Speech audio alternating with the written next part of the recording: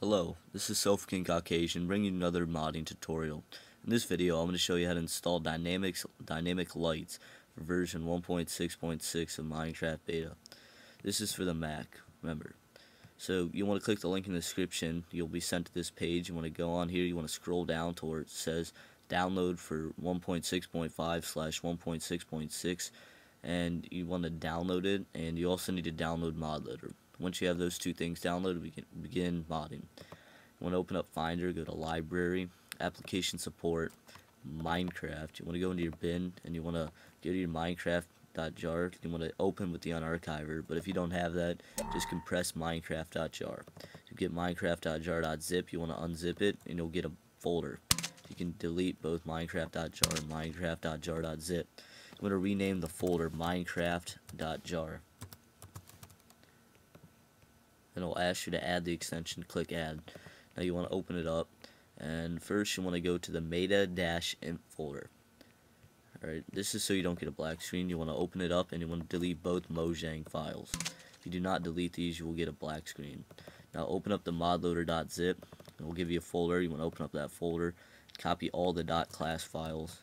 You want to paste it into your Minecraft.jar. It will ask you to replace, and you want to hit replace all. Now you can close that. You want to unzip dynamic lights.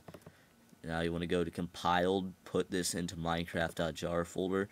You want to copy everything but the FB class compatibility note.txt, and you don't need to copy the FB.class if it conflicts with another mod, but you can paste it if you don't have another mod installed that conflicts with it. And then you want to go into config file, put this in your Minecraft folder. You want to back out into where it's Minecraft, where it has bin, resources, saves, and stats and stuff like that. You want to drag and drop dynamic lights.settings into your Minecraft folder. Now everything is installed. Now start up Minecraft and it should work.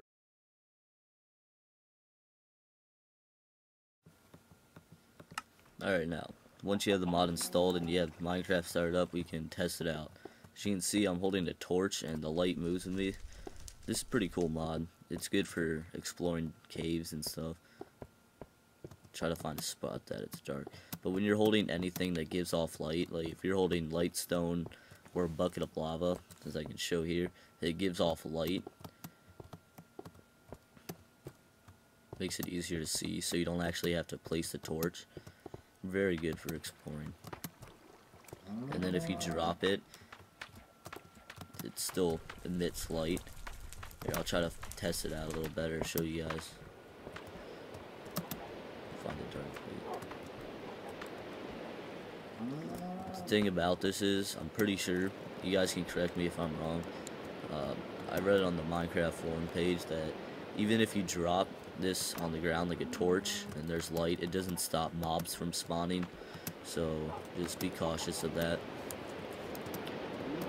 And again, if you have any problems, just leave a comment or message me, and I'll try to get around to fixing it.